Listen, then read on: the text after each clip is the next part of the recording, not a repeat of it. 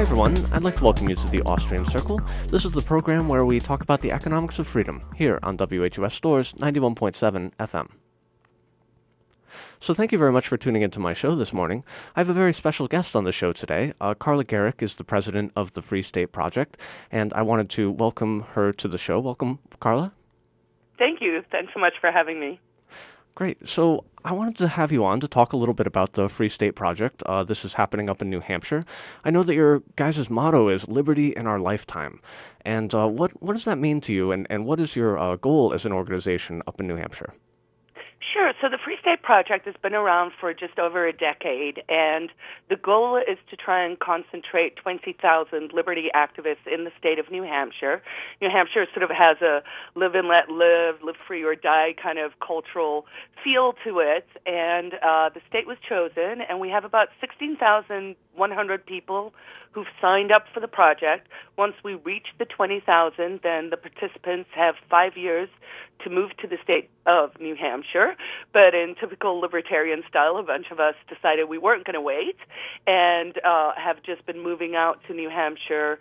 There was a big sort of flood of about 1,000 people in 2008, and now people, are just constantly coming in. So we have over 10%, about 1,600 movers who have made it out here to the beautiful state of New Hampshire, which has no sales tax and no personal income tax, and actually rates really high in terms of quality of living. There was a report that came out this week that actually said it's the best place to live. So it's kind of a best-kept little secret, and we're here, and we're trying to sort of accomplish liberty in our lifetimes. So, something tangible and real and really sort of change our futures. So New Hampshire was chosen because of these reasons, because of the low sales tax and because of the already existing kind of personal freedoms that were existent in New Hampshire, as opposed to some of the other, I know Massachusetts and we're here down in Connecticut is quite oppressive in terms of laws that we have. So is New Hampshire chosen because of those reasons? Yeah, so actually what happened was there was a graduate student, Jason Sorens, who wrote a paper while he was still in grad school, and he had been frustrated by libertarian politics and sort of had the sense of, there are a lot of people who are libertarian-leaning or freedom-loving, and that if instead of us being spread all across the country, if we concentrated in one place, we could actually make a difference. So he wrote that paper, and people just really went gaga about the idea. They were like, wow, this is a really great idea. So they picked 10 states, Wyoming was on there, the Dakotas. It would be all the usual suspects, where you look and it's probably a red state, someone with favorable taxes. Alaska was on the list. And then in the Northeast, the one place was New Hampshire. And so people at that time, so this was back in 2001, 2002, took a vote, and New Hampshire won, and the governor at the time, Governor Benson, he was like, hey, we can't wait to have you guys, please come, we need the reinforcements. So they picked New Hampshire, and here we are. Great. And so what does kind of liberty mean to you, Carla? This is a question I like to ask some of the guests on the show. Kind of what is libertarianism? What is liberty? What is generally we want to reduce state power, which can give people a little bit of concern or anxiety. So I'd like to explain exactly what it is that we mean by trying to bring liberty to the world. Yeah, so, for me personally, it means as little interference with the state as possible. I sort of fall on the spectrum that I think, free markets can really provide most of the services that is provided by the monopoly state in a fairer and better way, i.e. you pay for the services you use, and there's a direct, financial incentive for the party to give you the services you're paying for, unlike the state, who kind of comes, holds their hand out, and uses, my taxes to go bomb people. I don't approve of that. I'd prefer not to have my hard-earned money be spent on things that, I abhor, that I find despicable. And so liberty is really, I think it's twofold. I think it's a mindset. I've done a lot of reading. I would say within the spectrum, I probably fall out on a voluntarist or a sort of ANCAP, anarcho-capitalist side of things. But it was a process to get there, and I think for a lot of people, it's scary when people say, well, we want more liberty because we've sort of been trained to think, well, the state needs to take care of us, or the state needs to, help those less fortunate. And when you really think about it, the state is just made up of people. It's sort of Bastiat from the law. I'm stating it more crassly. He obviously stated this very eloquently, but the government is made up of people. People are bad, therefore we need the government, which is made up of people, but people are bad. So sort of that idea of, what is government really? So, liberty in my lifetime, I'm hoping we can do things on a scale from decriminalizing private behavior. Here in New Hampshire, there were some Free State Project participants who declared there was a law in New Hampshire that made adultery illegal. So, they stopped that. So that was kind of, a silly little example. But, yeah, I'd just like to see much more market forces come into play. And then one thing I think when people hear these ideas, I have friends who are teachers, and they're like, well, if we didn't have state education and we didn't have schools, I wouldn't have a job. And I'm like, no, you'd have a much better job. You could probably tutor 6 kids, less hours, a lot less red tape. So I think part of our responsibility really when we communicate these ideas is to help people to understand, we're not saying, there's no value to what they're doing. It's just let's put it within the market. Let's really, value it at what it should be. Should a teacher, get, 30, 40 years of pension, if people in the private market aren't getting that. So really just equalize things through the market. Right, and I think that's people's reaction generally. They have this belief that once the government stops providing a particular good or service, that good or service is going to disappear entirely, not looking back in time to see that the market has actually generally provided that good before the government started providing it. And so how are people's anxiety up in New Hampshire, and how is their reaction to you guys trying to reduce the state and limit the state's behavior in different areas of New Hampshire life? I think, it's favorable. New Hampshire was chosen because, and this is really true here, that most people, this is an independent state, and in terms of, how people declare politically, and people really are fairly libertarian here. They may not know it. They may never have even heard that term, but that's just philosophically really where they are. They're kind of, rugged individualists who just take care of stuff themselves for the most part and think most politicians are crooks. And so the response has actually been very favorable for the most part, I would say, with locals and, just the man on the street. Now, in terms of with the establishment, I would say they are starting to take note that there is a lot of libertarian, freedom-leaning people moving to the States.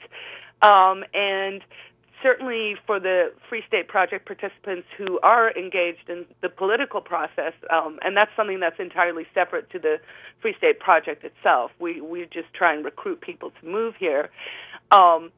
The establishment is definitely starting to notice. I've seen mailers, the term people are being associated with the Free State Project, sometimes when they actually have nothing to do with it. So, on the compendium of the Gandhi quotes, I would say from the establishment's point of view, they're starting to fight us, but if all goes according to that plan, first they ignore you, then they laugh at you, then they fight you, then we win. So maybe we're in pretty good shape. Well, great. I'm really glad to hear that, because my concern always with democracy is that the minority is going to be overpowered by the majority. And, everybody loves democracy when it works for them, when their interests are being met, and when, the state is doing things that they would like it to do. But the minority is the people that we really have to look out for. There's examples of this all throughout history. When Hitler was in power is a very extreme example, but the Jews were the minority back then.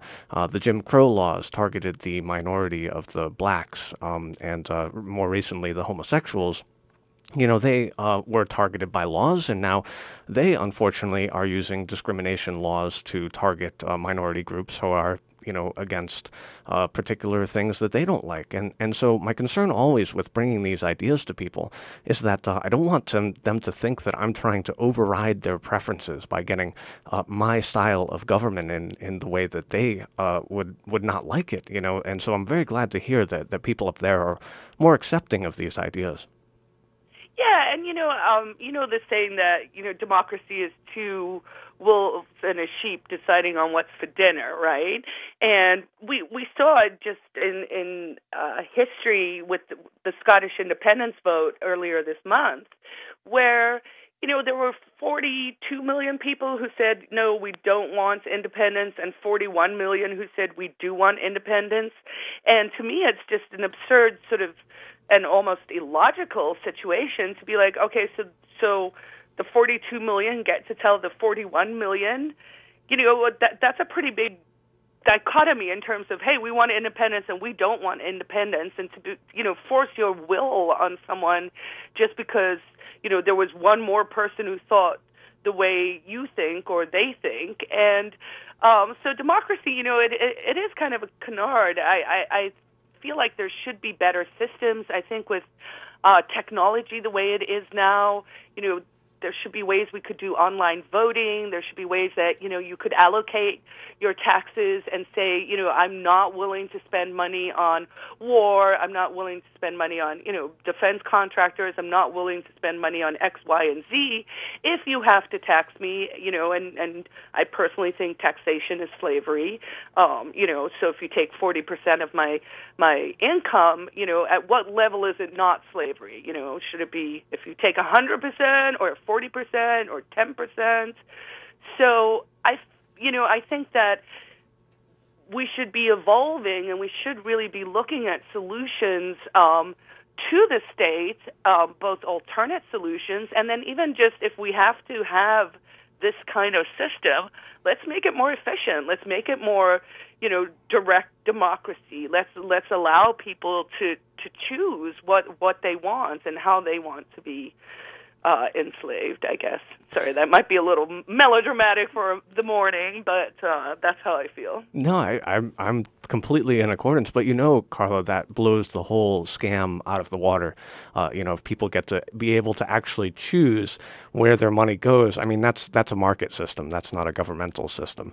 Government just wants to give you the illusion that you get the choice and not the actual choice itself, because, of course, people aren't going to pay for all these extravagant things that the state does if it's not in this kind of bulk package that you have to pay for or else. And, people might not even pay for it at all if there wasn't that or else at the end of it.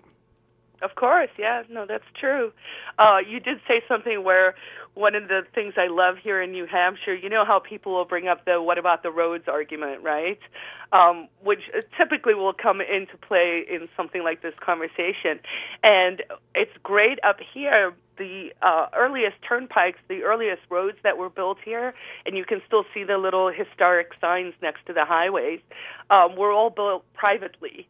And so I love it when, you have a debate with someone in the States, and they're like, but, if you didn't pay your taxes, who would build the roads? Or how can you say you want to opt out of the system if you still use our roads? And I'm like, look, here's a historical point and example to point to say that, you don't actually need the state to build and manage and maintain the roads. It's still people doing it. So, we can do it without this sort of idea of, a club and the threat of violence. And if, you don't play the game, you eventually end up in jail. So ultimately, it becomes an issue of just educating people and really talking through the issues. I think from a libertarian standpoint, there's a lot more interest in these ideas than even 10 years ago. And, it's not going to be easy, but I think we're moving in the right direction. I think so. And people are more accepting, at least I've noticed in my own life. People seem to be a little bit more curious, a little bit more interested. And like you said, I mean, there are all these services that used to be provided privately. And I know in the case of the roads, the government was not actually upholding private property rights. It wasn't, people would just drive through the roads and they wouldn't actually be paying the road operator, and the road operator would go to the government and say, hey, this guy didn't pay. And the government didn't uphold property rights. It didn't actually go in and enforce it. And so the companies went out of business and government took over from there. So ultimately, it was really the government really that made it fail in the first place. And so, New England has this wonderful history behind it. And you mentioned the Scottish independent vote just a little while ago.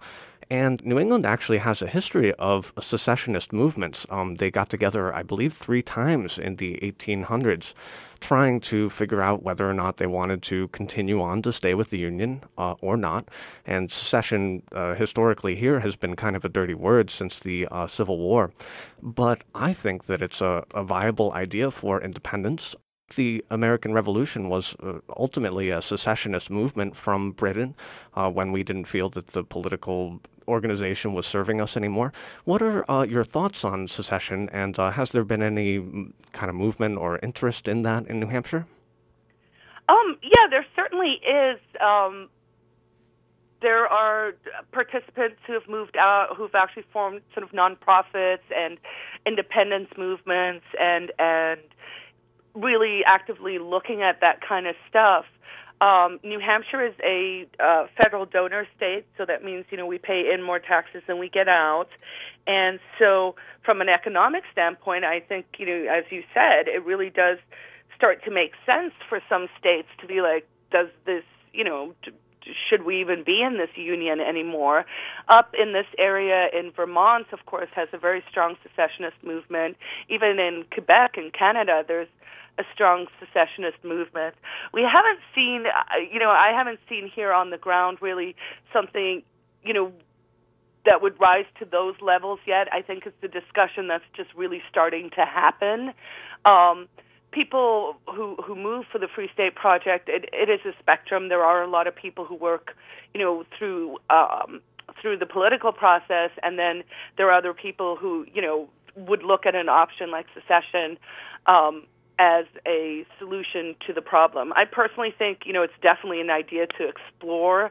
And, the scary part, as you said, is, it had become this kind of dirty word, and it's not really something people are supposed to mention or talk about.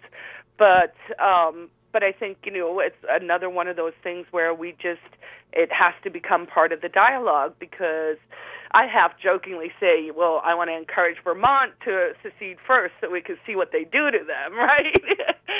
So that it's, because I think it could end up being a dangerous game, or, it could just really be a solution where there could be a devolution of this, this sort of monolithic giant federal government that we have now. So time will tell, but I definitely think it should be a tool and a discussion that should at least be talked about. Yeah, I definitely think so as well. So I'm chatting with Carla Gericke, who is the president of the Free State Project up in New Hampshire. They are trying to bring about liberty in our lifetime. And Carla, maybe you could chat a little bit with us about some of the events that you guys hold. I know that you have a Liberty Forum that I attended back in, I believe, 2008 or so, when Ron Paul was running for president back then. Maybe you could tell us a little bit about the events that you guys hold, and the conferences and speakers and wonderful kind of live things that you guys do up there. Sure, yeah. We host 2 annual events. We have the Porcupine Freedom Festival, which takes place in summertime, and then we have the New Hampshire Liberty Forum, which is our winter conference, which will be coming up in March 5th through the 8th, 2014. Sorry, let me say that all over again. We host 2 events. We have the Porcupine Freedom Festival, which is our summer event, and that will take place in June 2015. And then we have our upcoming Liberty Forum, which takes place March 5th through the 8th, and that'll be in downtown Manchester. So the idea with Liberty Forum is to kind of showcase both the community that we're building here. People can come out and get a sense of who we are. And then, as you mentioned, we have fantastic speakers. It is an educational event.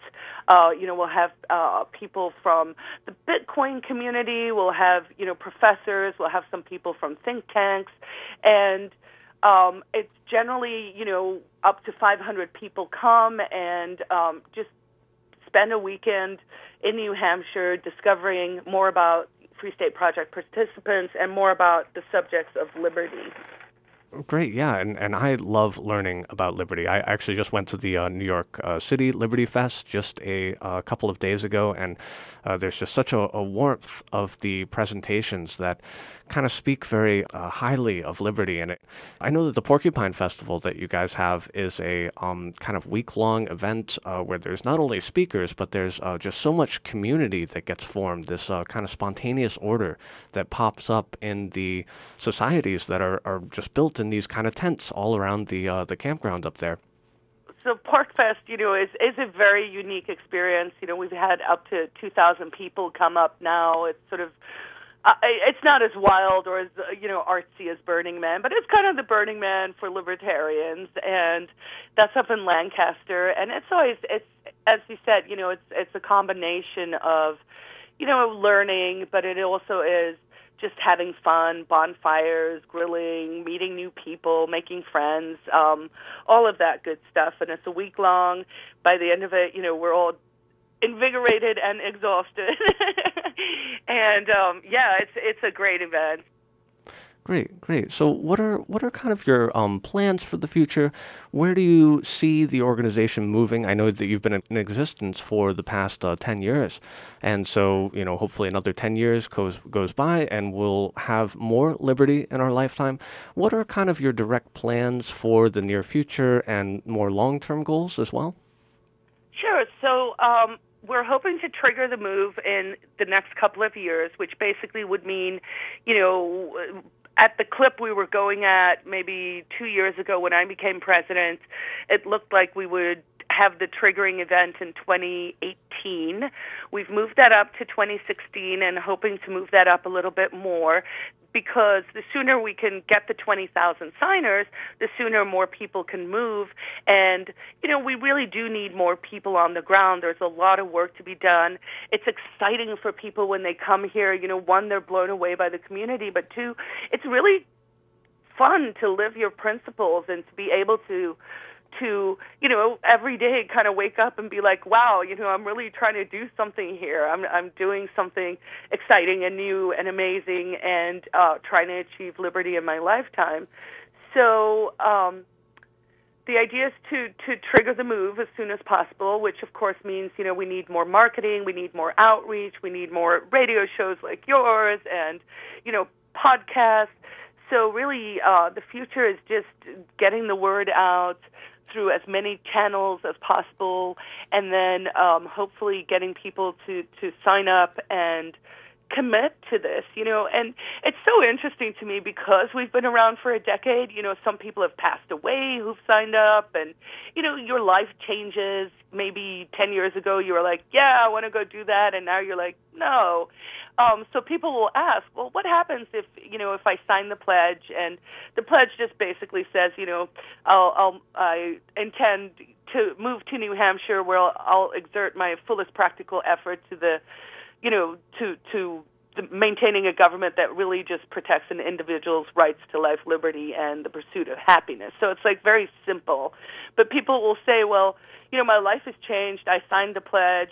What's going to happen? And I'm like, look, we're not the government. Like, we're not going to black bag rendition you to New Hampshire if your situation has changed. You took the pledge, you meant it at the time you did. Life goes on. Another thing we're seeing, which is kind of interesting, is people are moving here without actually even signing up. Now, that's bad for me from like a job description perspective, because I want to make that 20,000 number go away. But it's great on the ground because, there are people coming in who believe in liberty, who are just moving to be in a community of like-minded people. Yeah, and it seems like there is a large community. I know up in Keene, there's a lot of people up there who are very involved in the Free State Project and otherwise just bringing liberty about. That's one of the largest kind of broadcast areas where there's a live broadcast and people are going on the air and chatting about all sorts of different libertarian issues. And I think that it's very exciting what's going on up there. And I really liked your analogy there, Carla, between the differences of what you guys are espousing and what the government does. I mean, not only did you offer somebody a choice whether or not they want to be part of your organization, but you also do not attack them if they decide at some point in the future that they no longer want to be part of that organization. What a stark contrast from what we have as a state in our society. Yes, exactly. And in some ways, obviously the term choice has sort of been co-opted in terms of, a debate between a mother's right to choose and pro-life people. But in many ways, I actually think the platform of liberty activists and libertarians should be, it should be sort of the party of choice or the movement of choice, because ultimately that's how life should work, right? People should be able to say, I'd like to opt into this, but I'd like to opt out of that. It's actually quite archaic, and I think hopefully within my lifetime, people will start to look at government sort of the way we look at burning witches now.